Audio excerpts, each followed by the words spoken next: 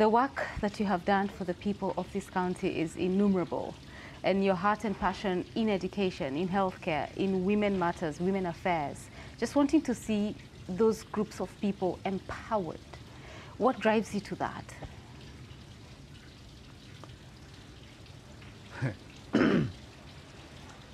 You're a Christian. Yes. So allow me to quote from the Bible. Okay. To those whom much is given, much is expected. Correct? Yes. So if we've been blessed, then we also have an obligation to give back.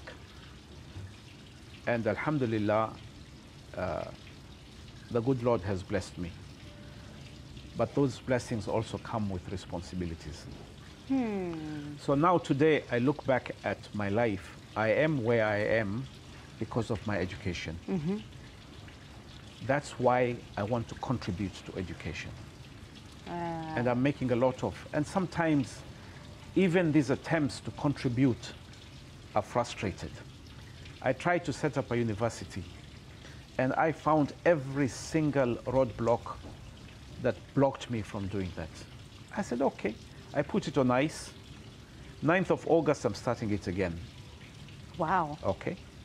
I set up a microfinance to help women, which was called Fursa Leo, which means opportunity today. And I invested 35 million shillings in that. Crashed. Politically again. When politics came, people told these clients, go and take the money, don't bother paying, this is a political gimmick. It wasn't.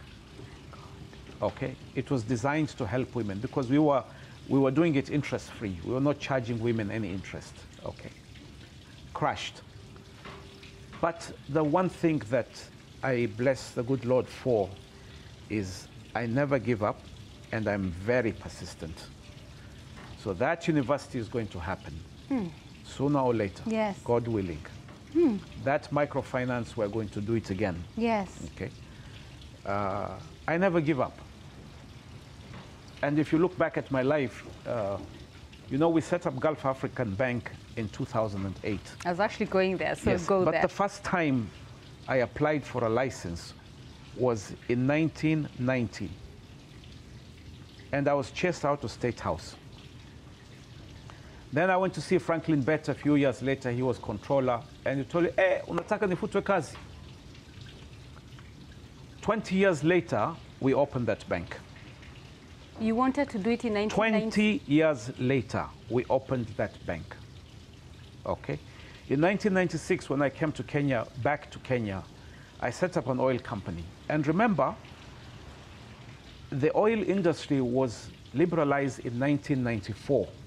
In 1996, I was the first Kenyan to set up an independent Kenyan oil company.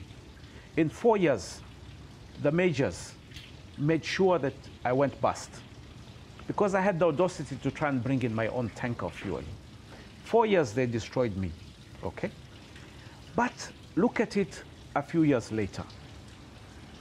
Today, 65% of the oil sold in Kenya is sold through Kenyan companies. I sold my company, Gulf Energy, in December 13th, 2019. We were the 4th largest oil company in this country. I never give up. From the 90s? From the 90s. And you see, that is the persistence that I'm bringing even in my race for governor in Mombasa. It's because I'm determined. I'm absolutely determined. Whatever happens, we must change this city. The city is on a downward spiral. We have to bring it back again. And that determination is what drives me to continue in this.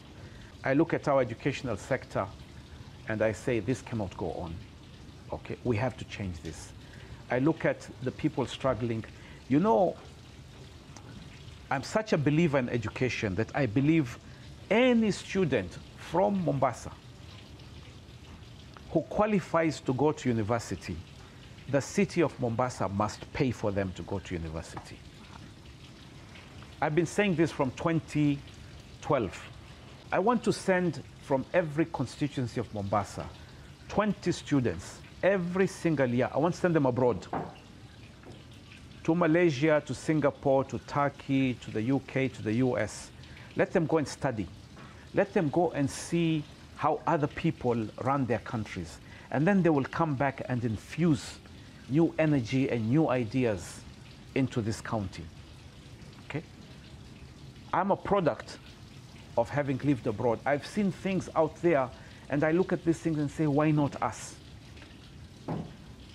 Okay?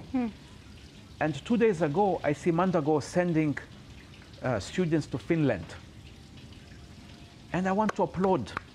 I want these kids to go to Malaysia and see Malaysia, which is a world-class country, also Singapore, and then ask themselves, what happened to us that at independence we were ahead of these guys, and now we look like some poor cousins compared to these guys.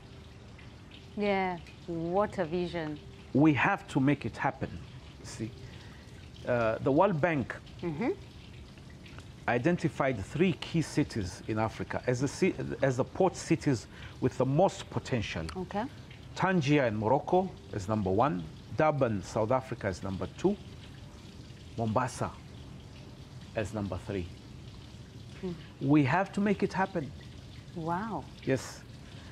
What a vision. It's an absolute imperative, and I firmly believe in this thing. And I know, you see, I know we can make it happen. I absolutely know.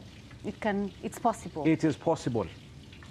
And God willing, August 2022, that journey starts.